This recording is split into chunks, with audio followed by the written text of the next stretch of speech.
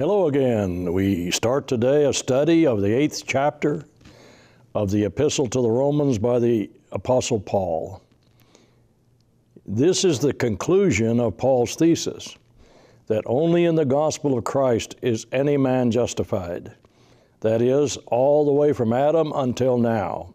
Men are justified only in the blood of Christ. Paul's discussion had to do with the fact that sin reigned in this world from the time of Adam, chapter 5. Then he told us, but you need to obey the gospel now. You have to obey from the heart that pattern of teaching, that death, burial, and resurrection of the Christ, according to Romans chapter 6. And then he, in a parenthetical study, looked at what it must have been like to live under the law of Moses without justification. And he talked about being a wretched man and living in the flesh. The particular words that Paul uses in the book of Romans have given people trouble forever. He used the word flesh to mean sometimes our bodies, but sometimes, most of the time when he's discussing law, he means the law of Moses, especially when he contrasts it with the word spirit, contrasting two systems, the law of Moses and the law of Christ. And under that law of Moses, he was wretched. He could not find what he wanted. He could not do what he wanted to do, and that is to be justified. But as he comes to chapter 8, or what we call chapter 8, as he comes to this portion of his thesis that only in the gospel are men justified, Paul says we have a victory. There is therefore now, under the gospel system, no condemnation to them who are in Christ Jesus. It's passingly interesting that many today teach that one should ask Jesus to come into his heart. The Bible nowhere suggests such. In fact, it always talks about being in Christ. In Paul's writings, 169 times, he mentions being in Christ. That's an overwhelming idea. Not that we ask him to come into our hearts, but we have a process by which we get into him where justification is. Do you not know that so many of us, as we're baptized into Christ, have put on Christ? Galatians 3:27. But here in Romans 8, the shout of victory, under the law of Christ, that he calls here the law of the Spirit of life in Christ Jesus, verse 2, chapter 8, there is no condemnation. We are a justified people. We are Christians, saved by the grace of God through the gospel system that has provided this victory over sin. The law of the Spirit of life in Christ Jesus hath made me free from the law of sin and death. What an amazing thought. We were told by Paul that the wages of sin is death, Romans 6:23. That's the law of sin and death. Sin, when it is finished, bringeth forth death. James told us, James 1:13 through 15. It isn't a good thing to stay in that place called sin. We need release from it. And the law, notice there's a law today. It's called the perfect law of liberty, James 1:25. It's called the law of Christ, Galatians 6:2. There's a law today. That's the gospel system. And that gospel system, that law of the Holy Spirit's instructions, that law that the Holy Spirit has given us, has made us free from the universal law of sin and death. The wages of sin is death. Why is that important? You remember that he discussed already that under the law of Moses he could not be justified. And so in verse 3 of chapter 8 he tells us, for what the law could not do. What law? The law of Moses. Notice, friends, there are three laws mentioned here. The law of the Spirit of life in Christ Jesus. Now that statement alone shows us that people who say we're under grace only today have made a huge mistake, because Paul says it's a law, this gospel system. And the reason it's a law is it's governing a process of being born again.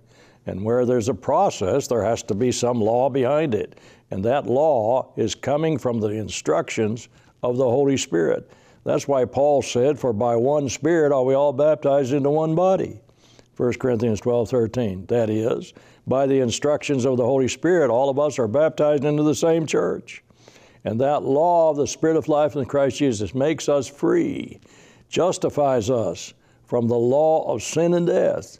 What a wonderful shout of victory here. We have the way to overcome the reign of sin in our lives. The law of Moses could not do that. Verse 3. So notice, 3 laws. Law of the Spirit of life in Christ Jesus, law of sin and death, the law of Moses. And the contrast is amazing. The law of Moses was not designed to justify. It could not, in that it was weak through the flesh.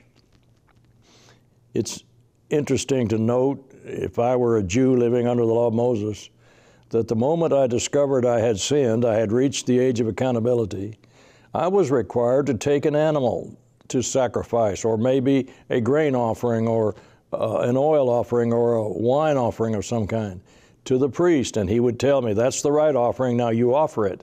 But as I went away, being an imperfect man, keeping a perfect law, I would still be imperfect, because it's impossible that the blood of bulls and goats should take away sin, Hebrews 10:1-4.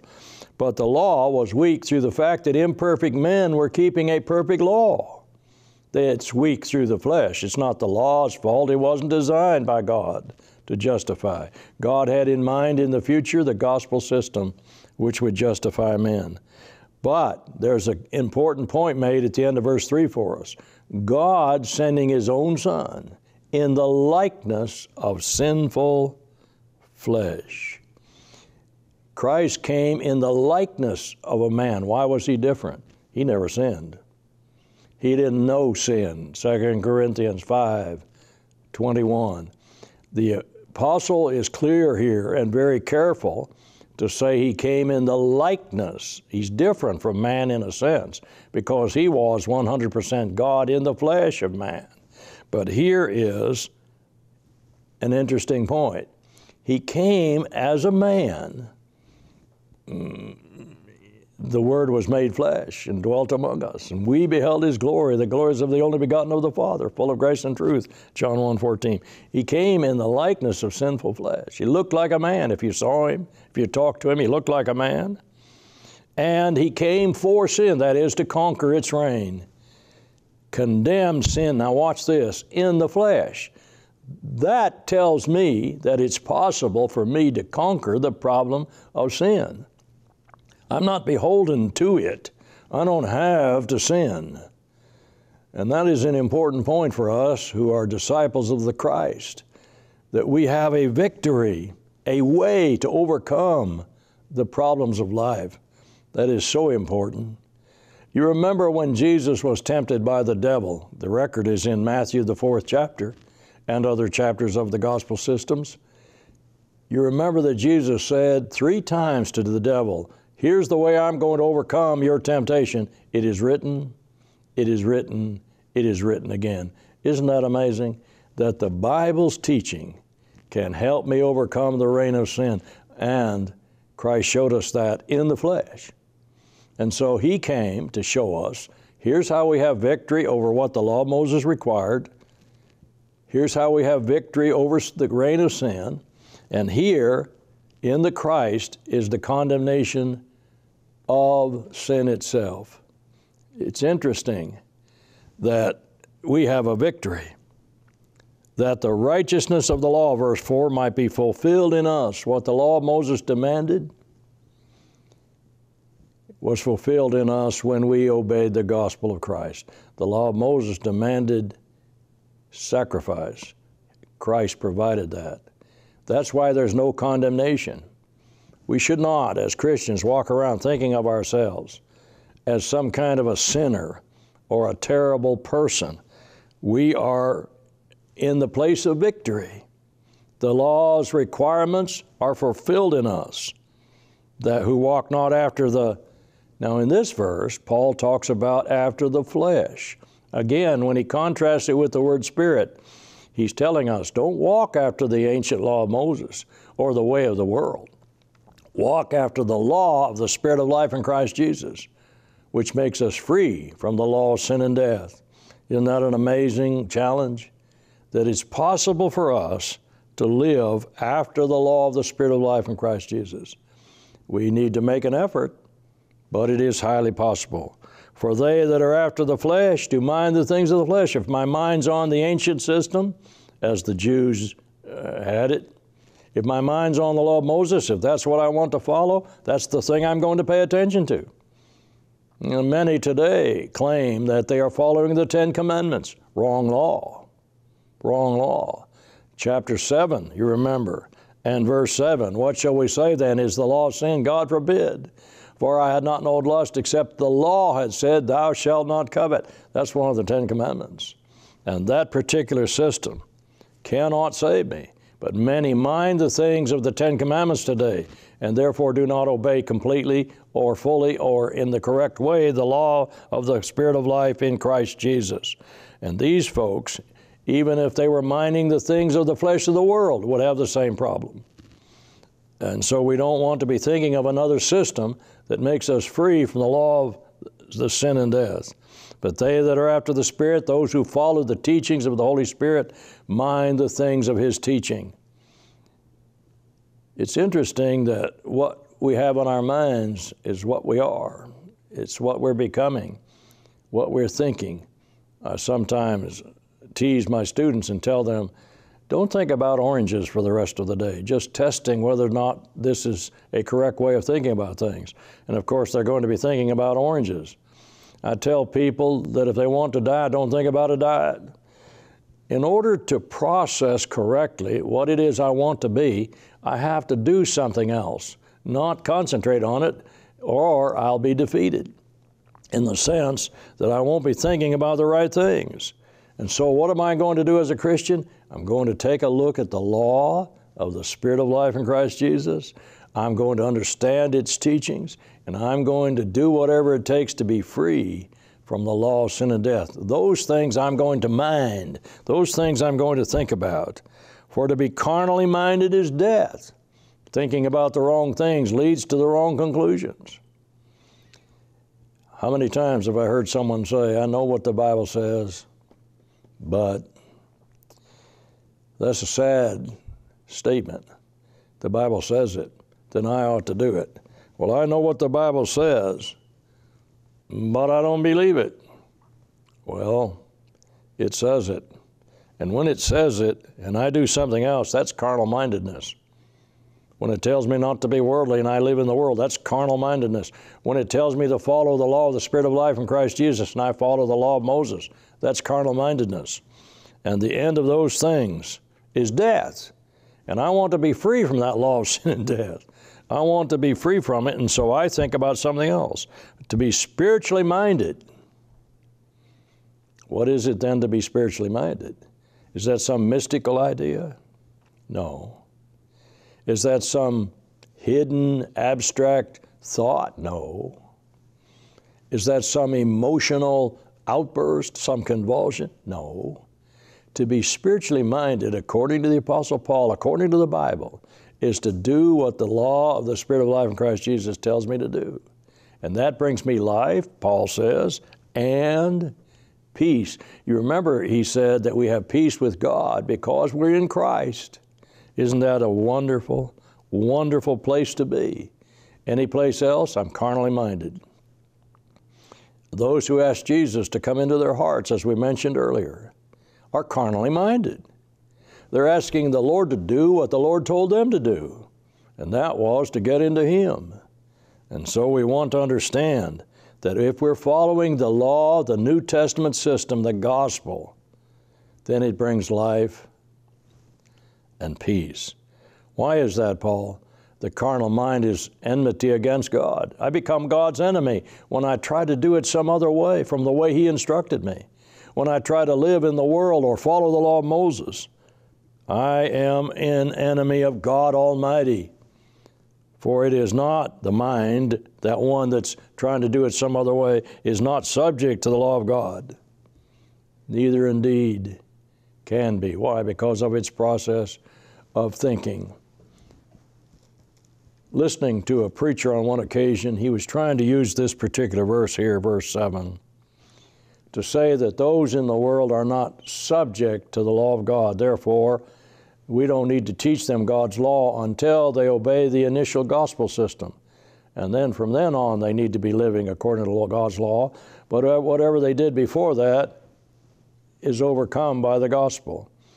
He was trying to insist that people living in adultery in the world, once they're baptized into Christ, can stay with that mate.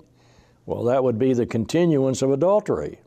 It means that the person did not repent of the situation in which he had found himself when he learned he needed to be baptized for the remission of his sins. Friends, baptism is not a marriage ceremony. It requires repentance prior to its application. Baptism does. We have to be fixing the situation, getting out of it. If I were to steal your money, wouldn't you think I'd have to give it back before I was baptized for the remission of my sins? If I stole your house or your car, would I not have to give it back? What's the difference if I were to steal your wife? I would have to give it back. What this means is not that he's not subject in the absolute sense, because all men are amenable to the law of Christ. It's the only thing that can make them free from the law of sin and death. What he means here is that the man who deliberately is carnal-minded, the man who decides to think that way, the man who wants to follow either the law of Moses or the world, is God's enemy. And he couldn't be subject to the law of God with that mindset, could he? But this doesn't have anything to do with a person living in the world not being amenable to the law of Christ, because he is. Every person has to obey the gospel in order to be saved. And those who do not, according to 2 Thessalonians 1, 6 through 8, are lost eternally. We have then a wonderful, wonderful thought. I don't have to be in the flesh. I don't have to live in the world or try to be subject to a law that's contrary to the law of the Spirit of life in Christ Jesus. Because if I do, I cannot please God. Look at verse 8 there. So they that are in the flesh cannot please God. Well, I'm in my body. That's the way I am. So he doesn't mean in the flesh that way. I was put in the body by the process of natural birth. That's God's system. And so he can't mean that if you're in a body, you can't please God. He does mean that if you're trying to follow some fleshly system, be it the law of Moses, which is under discussion here, or the carnal system of the world, you cannot please God. There isn't any way to do that. A recent statistic I read says that over 65% of the American public never one time darkens the door of any kind of a church. That's a huge number of people who cannot please God. Isn't that sad? What a sad thought that is. Paul continues his discussion. But ye are not in the flesh. Well, I'm in my body, but I'm not under the law of Moses, and neither am I in the world. I think he means here specifically, you're not under the law of Moses. You're under a different system. That's how he started this text out. For the law of the Spirit of life in Christ Jesus. That's the system I serve. That's the teaching I follow. You're not in the flesh, but in the Spirit. If so be that the Spirit of God dwell in you. God dwells in us, John the Apostle told us. Christ dwells in us, John said. The Holy Spirit is said to dwell in us, Paul told the Corinthians, in that particular miraculous setting. But that relationship with God, the Christ, and the Holy Spirit began at baptism. We are baptized into a relationship with, into the name of. We are baptized in order to a relationship with God, the Father, God the Son, and God the Holy Spirit. And if any man have not the Spirit of Christ, he's none of his. If I'm not following the law of the Spirit of life in Christ Jesus, I don't belong to Jesus. I belong either to some other system or I belong to the world. One of the saddest instances of corruption I have noted in over 50 years of preaching now is to watch a member of the Church of Christ go into some denominational realm or go back into the world. What can you find there? Peace? I don't think so. Life? No. Can you find salvation? No. Why would you go? Why would you leave the Christ? You're none of His now. You're not following the system that He set forth for you to follow. You're not His child in the faithful sense anymore. What a sad place to find oneself. Many people use verse 9 here to talk about the indwelling of the Holy Spirit. This verse isn't discussing the indwelling of the Holy Spirit. This verse is discussing the position that a person must be in order to be pleasing to God. He must be under the law of the Spirit of life in Christ Jesus, or he cannot please God. I heard a preacher on one occasion say that every day of his life he prayed for the indwelling of the Holy Spirit. Well, I asked him what verse he used. He said Luke 11:13. If you have a New Testament, you might want to look at that verse with me. Luke 11:13. For here the great physician, not the great physician, but the physician Luke wrote, if ye then being evil know how to give good gifts unto your children, how much more shall your heavenly Father give the Holy Spirit to them that ask Him? And so this preacher said that he prayed every day for the indwelling of the Holy Spirit. I was puzzled about that. Why would he pray for something that he believed was automatically given to him at baptism? Did the Holy Spirit leave every day and had to come back? Well, he said, Christ said to pray for the Holy Spirit. No, he didn't say pray for it. He said pray for it in this sense only. Look at Matthew 7:11. If ye then being evil, see, this is the cross-reference, the meaning of Luke 11:13. If ye then being evil know how to give good gifts unto your children, how much more shall your Father which is in heaven give good things to them that ask Him? What are the Holy Spirit's good things? They're listed for us in Galatians 5:22 and 23. A whole host of characteristics that belong to the Christian. He's not talking about asking for the person of the Holy Spirit. He was talking about asking for the good things that the Holy Spirit instructs. But it would be interesting to know something. If I have to pray every day for the indwelling of the Holy Spirit, is it the case that the Holy Spirit leaves me? If He did, according to verse 9 of Romans 8, that is used as an indwelling passage when it isn't, according to this passage, when He's left, we're none of His. So how does a person who's none of His pray for Him to come back? The whole thing is puzzling because it's incorrect doctrine. Verse 9 of Romans 8 is not an indwelling passage. It's a statement about what it is that we are when we are under the law of the Spirit of life in Christ Jesus. That is Christ in us when that happens, because we've obeyed the gospel. We've been baptized into Christ. And so he writes, if Christ be in you, the body is dead. Anything that you were doing that is not subject to the law of Christ is gone now. You're in a different situation because of sin, but the Spirit is life. Following the whole New Testament system is life, because that system makes us righteous. And that was the entire discussion, really, from Romans 1:16 through with the point where we are now, that only in the gospel can a man be justified. But if the Spirit of Him that raised up Jesus from the dead dwell in you, He that raised up Christ from the dead shall also quicken your mortal bodies. That is not a resurrection passage. My mortal body is the one in which I'm living right now. It's made alive. I have a new life in Christ. That's the point. We have been raised to walk in newness of life out of that watery grave of baptism. We have been changed, translated, made a different people. And so our mortal bodies now are full of the life of Christ by His Spirit that dwelleth in you. What a marvelous victory shout. Again, I must repeat that. We have, because we have new life. And that's the way we walk in Christ. Therefore, brothers, We are debtors, not to the flesh, not to some other system like the law of Moses that he called flesh, chapter 7, or not to the world. We're not debtors. We don't owe them anything.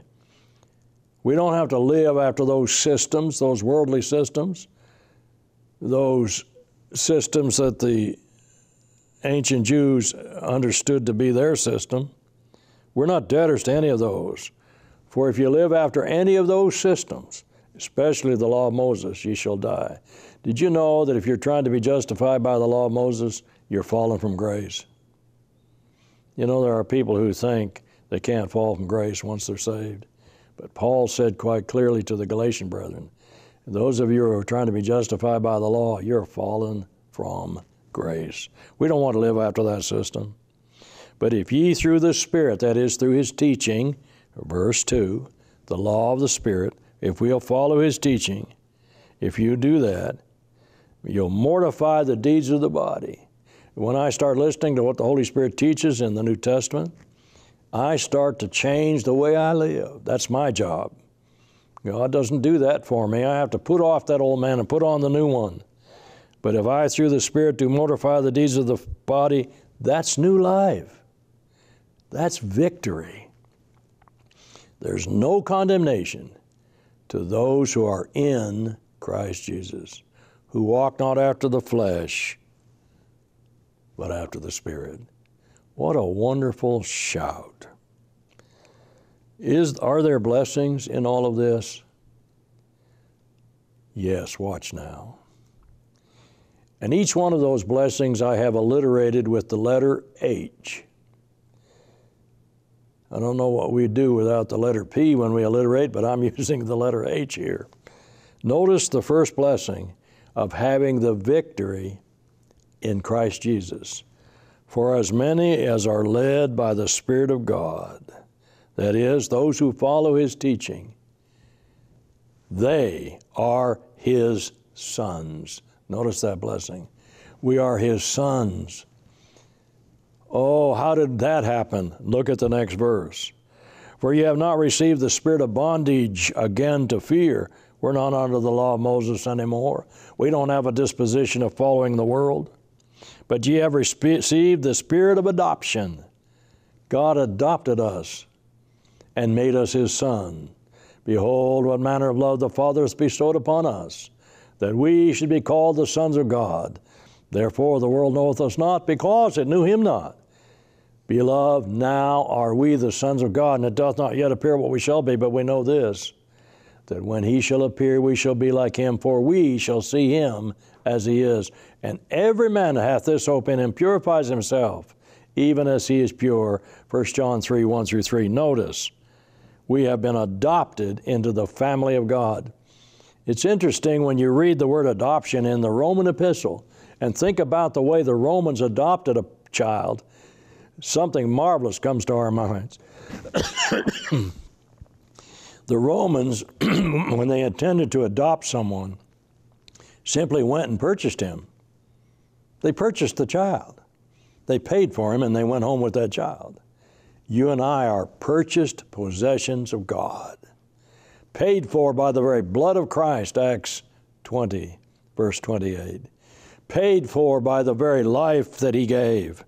We have become adopted into the family of God.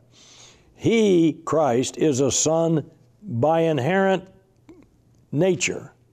We are sons by adoption. We are therefore crying, Abba, Father. We are now in an intimate relationship with God Almighty. Shout victory. I'm in God's family. He's my Father. I can call on him as my Father. I can talk to him directly through Christ, and both the Holy Spirit and the Christ, we'll learn toward the end of this chapter, help us in those prayers. We are his sons.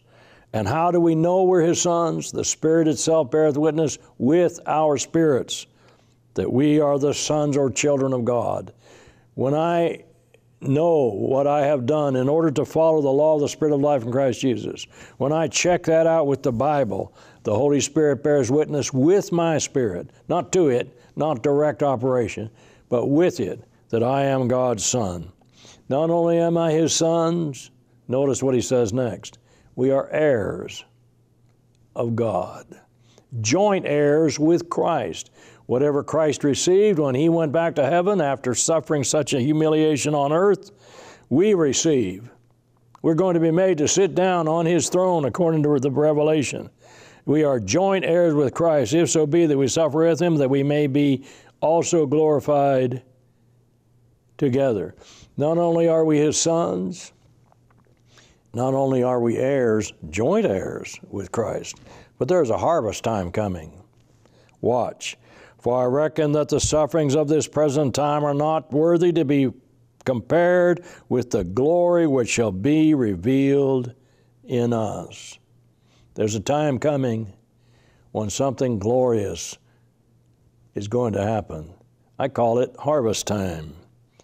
For the earnest expectation of the creature waiteth for the manifestation of the sons of God. What a day that will be, when this creature, waiting for the making known of the sons of God, for that time when Christ says, well done, good and faithful servant. The creature, being differentiated here from the sons of God, waits for that event also. Who is this creature? What is this creature? It was made subject to vanity, not willingly. It didn't want to be subject to death, to emptiness, to nothingness. God did that. He subjected the creature to death. There's a reason for that. It's stated in Romans 5 that when sin came into the world, death followed as the consequence. Because the creature itself also shall be delivered from the bondage of corruption. It's coming out of corruption somehow into the glorious liberty of the children of God. What an amazing discussion if we knew what the creature was. Well, let's follow on here. He says, think about the whole creation. Every year on my property, the trees all look as if they died in wintertime. No leaves, nothing, no green. But comes the spring and resurrection occurs. And we've seen that over and over again when there are changes in the seasons. We know that. The whole creation groans and travaileth in pain together until now. The creation itself keeps giving rebirth or birth again and again and again. We know that. Well, why are we amazed that the creature could be reborn? Let's see what that creature is. Let's read verse 23. And not only they, but ourselves also. Paul mentions the apostles waiting for that same day of harvest, that same harvest time day, that same day when this creature comes out of the corruption. Let's read. Not only but they, but ourselves also, which have the first fruits of the Spirit. These miraculously endowed apostles also wait for this day of victory. Waiting for the adoption, what, Paul? To this end, to wit, the redemption of our, here's the creature, body. Even the body itself in which I now live, planted in the grave, has a day when it will be harvested. We read 1 Corinthians 15 and we note that this which was corrupted must put on incorruption. It, this body, is sown a natural body. It, same thing, is raised a spiritual body. It's interesting. I live in the seed. I live in the creature. I am different from the creature, but I live in it. And so one day, there's going to be a harvest time. We are His sons, heirs with Christ, joint heirs. Everything that He received becomes ours. Our bodies will be resurrected at the harvest day when the sons of God come before God. And not only that, we have hope. I'm told that there are folks right here in Memphis, Olive Branch, South Haven, anywhere you think, who are so lonely, living without hope, that they actually call these numbers for the weather or the time just to hear another human voice. Can there be anything sadder than that? We are not like that as Christians. We have hope, not wishful thinking. We expect it because it's there. We desire it because it's there. And that desire, plus the expectation that we will receive it, is the Christian's hope. And that saves us. How do folks come to the end of life without hope? How do folks come to the end of life without faith, hope, love? The greatest of these is love. How do they do that? How do they die outside of Christ? How do they enter eternity? No hope. W.A. Bradfield, the great preacher of yesteryear, vice president of Freed-Hardeman at one time in his life, he used to have a sermon in which he would yell at the end to people, no hope without Christ. No hope, no hope. The Gentile lived, a lot of the Gentiles did prior to the gospel system, without hope in the world, Ephesians 2:12. Many today, too many today, live without hope, but the Christian has hope. And when we have that hope, we with steadfastness, he says, verse 25, the word patience there meaning steadfastness, perseverance, we stay with the Christian faith because of hope.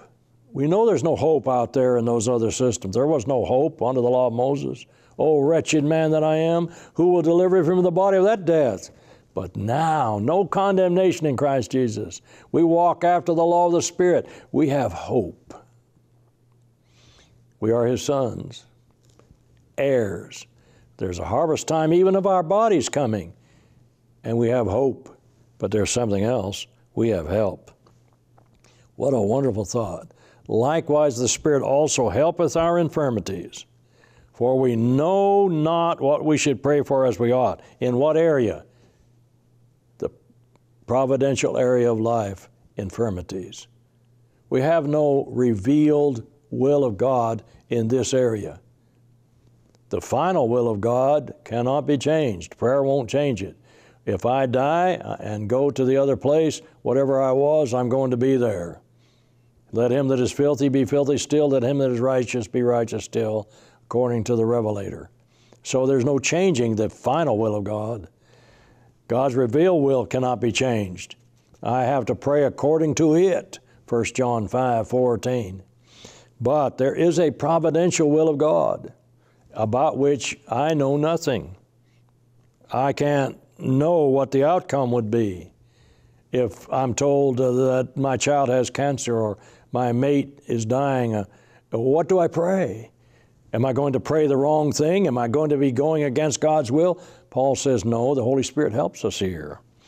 We don't know what to pray for in those situations, so we can't make a mistake. The Spirit itself makes intercession for us with words that baffle sighs, with groanings that cannot be uttered.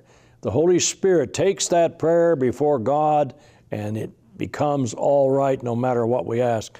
I remember one time my wife telling me that when our children were little that she prayed one day that she could find their shoes because they seemed to be lost. And I said, stupidly, which is the way I say a lot of things, I said, well, God's not interested in those shoes. She said, well, I found them. We pray for things, maybe we don't know what the will of God is in these areas of providence, in these areas of infirmities. We have help there. That prayer cannot be wrong for the Christian. That's the great help. And He, the Father, that searcheth the hearts, remember 1 Samuel 16, He's the heart searcher, knoweth what is the mind of the Spirit, because He makes intercession for the saints according to the will of God. What a wonderful help that is. There's something else in this help that has to be kept in mind. We know that all of the things that God worked out in the gospel system work together for good to those that love the Lord and are the called according to His purpose.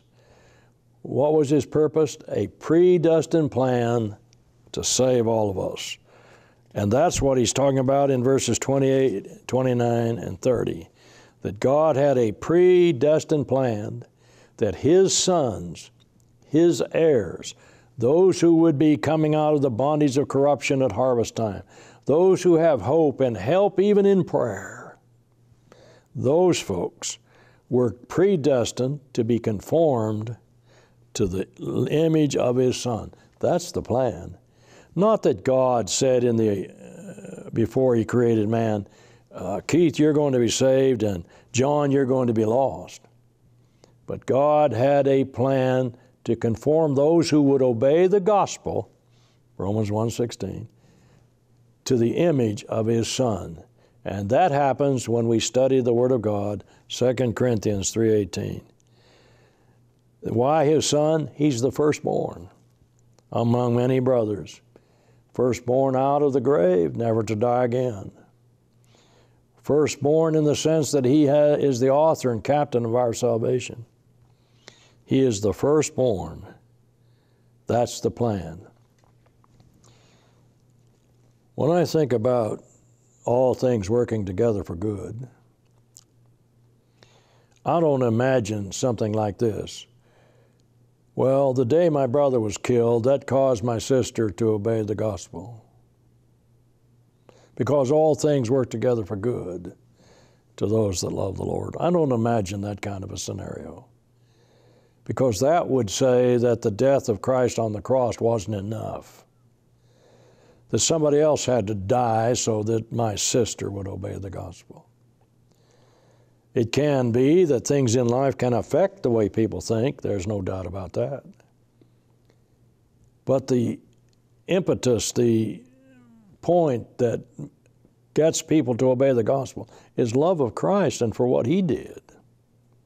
That's the predestined plan, that the Son would save us and we would be conformed into his image, that all things could include everything God has done, according to Romans chapter 8.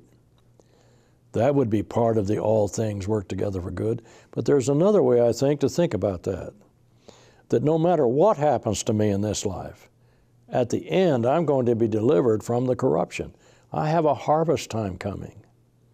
And so really whatever happens to me here is, if I'll remain faithful, it works out for that which is good. Because he ends that sentence with, to those that love God and are the called according to his purpose. What was his purpose?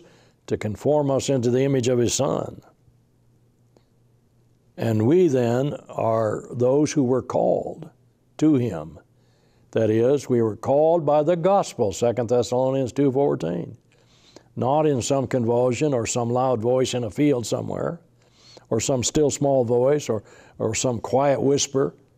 Everybody has to hear the gospel and obey it. And when he does, all things work together for good to those that love the Lord and are the called according to his purpose. So we have a mitigated thought there in Romans 8:28, that you have to be one of God's children, his Son. You have to be his heir. You have to remember that your hope is in him and your help is in heaven. Even when you pray and you don't know what you're praying, there's help in heaven. When we remember all those things motivate us to be faithful, to be conformed to the image of his dear Son. That's his plan. That's his predestined plan. Oh, predestination is taught in Scripture, but not the kind taught by John Calvin and others, where everything that happens, God decided to do it. I heard an account of a debate between a gospel preacher and a predestinationist preacher. And that predestinationist preacher set an apple on the dais and said that God did from all eternity determine that that preacher would eat that apple during the debate. With that, the gospel preacher jumped up, grabbed the apple, and ate it, trying to show that gentleman that those things that he was teaching were in total error. There is a predestined plan, but there is no predestination of who will obey that plan. But those who do are predestined to be conformed to the image of his dear Son, because they are called people by the gospel of Christ. Now, what do you conclude about all this, Paul? We have a victory, no condemnation in Christ Jesus. We ought to shout that. Huh? We have a victory. We are standing uncondemned before God. We are justified people. Oh, not sinlessly perfect, but justified by the blood of Jesus Christ. Why? Because we obeyed the gospel. Oh, shout victory. Let's keep shouting it. So what do we say to these things?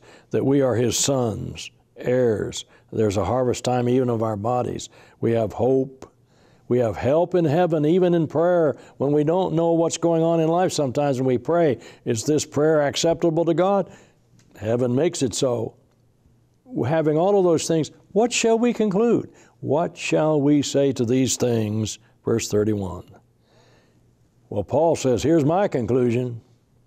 If God be for us, who can be against us? A beloved teacher of mine used to say, God and one man is a majority. Well, yes, but actually God is the majority. When God is for me, there isn't a soul, an incident in life, an obstacle, an enemy who can be against me. There isn't any way to defeat God. I've often wondered just how dense Satan is to think that he could defeat God and take over heaven. How would that be possible?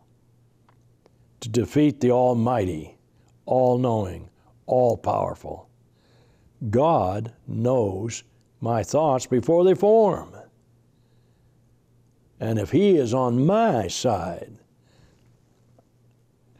no matter who the enemy is, be he a terrorist,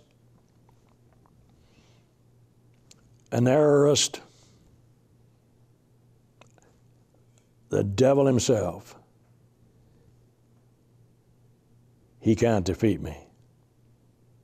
I walk after the Spirit of God in Christ Jesus. I walk after that law, delivered by the apostles and inspired men, called Scripture. And nobody can defeat me. Paul argues,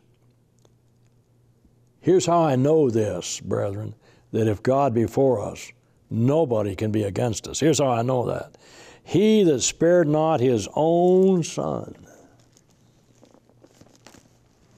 You ever thought about what that must have meant to God? I've often imagined some kind of a discussion between the Father, the Son, and the Holy Spirit. I've often wondered what they were discussing. In fact, at that time, He wasn't even the Son yet. He was the Word, John 1:1. And they began to discuss this creation. Let us make man in our image, after our likeness. So in the image of God made He man. What kind of a man are you going to make here? Well, he's going to be like us, so he'll be creative. He'll be able to make decisions. He'll know how to love, because we're not going to make him a robot. He's like us. He's a thinking, feeling, creative being. Well, that's dangerous. Why is that dangerous? Because now he has the choice either to love or not love us. And you remember what a bad choice Adam and Eve made. What bad choices those two made when they decided they wanted to be the bosses. They wanted to know and decide what was good and what was evil, so they grabbed the tree. So many do that today, and therefore God is not for them. Everything's against them. But what caused God to give this victory to His children? Well, He didn't even spare His own Son, did He? Well, doesn't that say something to you? If He would send His Son for you, isn't He on your side? And so Paul asked the question, how shall He not, God, with Him, Christ, also freely give us all things that pertain to life and godliness? 2 Peter 1:3. Did God give us all things that pertain to life and godliness? Yes. They're recorded for us in Holy Writ. What a great present. This gift of the Bible is equated with the gift of His Son. God put His own breath in this word. Romans 10:17, Ephesians 6:17. The same breath that He put into the dust of the ground that made man is found in the living message of Almighty God. And that living message gives us all things. Every blessing, every victory is in Christ. What's your argument, Paul? He, God, who has already done so much, spared not His own Son, is sure to do much more. Really? Yes. I have to face Him someday. He's my judge, Jesus is, John 5:22. What will be my argument? My argument is not necessary when I'm His Son.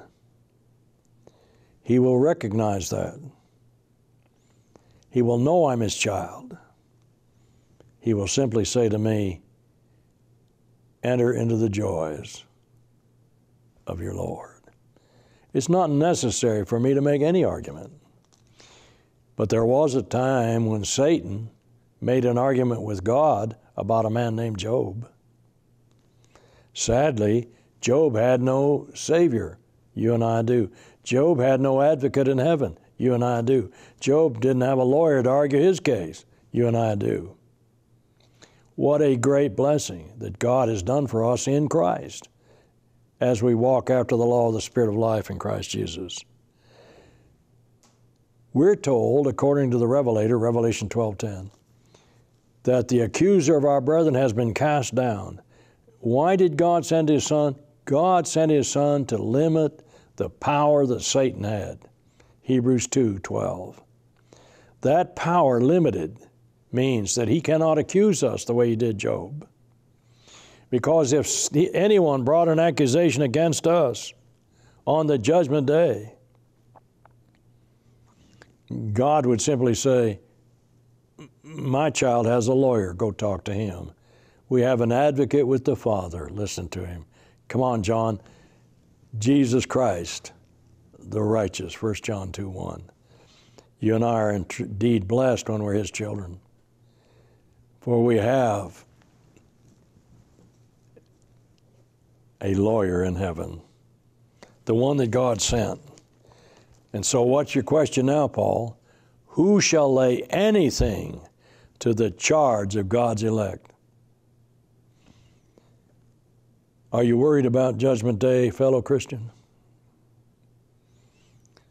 Faithful Christians have no worries. We have a lawyer there. And we're not going to be charged with anything when we're justified. Well, I just sinned, Keith. Well, ask God to forgive you. Get right this moment. And you'll be all right. And there won't be any charge to you. God doesn't bring those sins up again at the judgment day. Their sins and iniquities will I remember no more, Hebrews 8:12. Brothers and sisters and friends, it is God that justifieth. If God be for us, who can be against us? Even at harvest time, when the body itself is resurrected and we stand before Christ, God's on our side. And so we go to reward day, actually as a Christian, not judgment day. Who is he that condemneth? Same question, nobody can. It is Christ that died, yea, rather that is risen again, who is even at the right hand of God. Now watch this. Not only did the Holy Spirit get into this process of making intercession for us, but Christ does too. There are two intercessors in heaven, only one mediator, 1 Timothy 2:5. A mediator stands between two parties, satisfying the needs of both. An intercessor simply stands by a person's side and pleads his case. Christ is both mediator and intercessor. The Holy Spirit is not a mediator, but He is an intercessor. You have the two persons in the Godhead arguing your case. What isn't against us then? What is against us then? Nothing. That's the shout of victory. Heaven itself's pulling for us. Who shall separate us from the love of Christ? What about trial? No. No. Well, I'm distressed. I'm having real difficulties. Must be that God doesn't love me. No, He loves you. Well, I'm being persecuted. No. I don't have enough to eat. No, He still loves you. I don't have enough to wear. I'm having all of these dangerous things. In fact, I'm having to go to war. No, He still loves you. Wow, victory. As it is written, for thy sake we are killed all the day long. We are counted as sheep for the slaughter. Whatever happens in this life works out for good in the end. I heard two Christians speaking one day, and one said, well, you're getting older. And the other one said, well, considering the alternative. I interrupted the two, and I said, could I ask you a question? Of course. I said, what's the alternative? But paradise. Nay, in all these things, we are super victors. Paul actually coined a term here in the original language. We are more than conquerors. In fact, huperkomein, super victors. It's not just a victory, it's a super victory. You want to know about the Super Bowl of life? You win, my friend, in Christ. You and I are victorious in Christ. It's a super victory when we overcome. We are more than conquerors through Him that loved us. For I am persuaded, now watch this, everything man fears is listed here. Death, people fear that. That's not going to keep the love of Christ away. Life itself, people have problems living, don't they? Or otherworldly things, angels and principalities or powers or things. Today, people have trouble with today. They have trouble with tomorrow. All of these things people fear. Height, I have a kind of fear of heights when I'm in a tall building looking down. Depth, people don't want to go too deep. Or any other being shall be able to separate us from the love of God which is in Christ Jesus, our Lord. The Apostle Paul has concluded his thesis that only in the gospel of Christ is a man justified. Only in the gospel of Christ can we be sure of the love of God. Can we be sure that we are being conformed to the image of His dear Son? Can we be sure that we are His sons? But if we are joint heirs with His Son. We have the promise of the resurrection of our bodies. We have the great, great hope in Christ. And in heaven itself, the Holy Spirit and the Lord Jesus Christ are helping us in prayer and in living. And there's nothing, friend, that can separate us from the love of Christ except one thing. I could walk away, but God being my helper, I'm not going anywhere. Thank you for your kind attention.